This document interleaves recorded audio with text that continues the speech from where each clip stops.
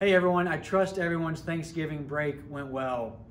We've been talking about this idea of why people and teams don't invest in the improvement of an organization. The ideas we've discussed so far include a deficiency of ideas, a possibility of failure, and a lack of resources. The reason I wanted to discuss briefly today is a complacency with the status quo.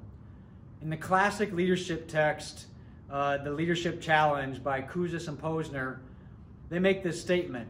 They say challenging the status quo often is the beginning of leadership. You see, because when we challenge the status quo, that leads to change. And change, that leads to growth and improvement. And growth and improvement, that leads to excellence and success. And we have had a tremendous amount of excellence and success the last few months and years. But that's exactly why we can't become complacent. Because as Andy Grove, the former CEO of Intel, said, success breeds complacency, and complacency, it breeds failure. And so if we become complacent in what's worked to get us to the level of success and excellence we've had so far, we're not going to be successful for that much longer.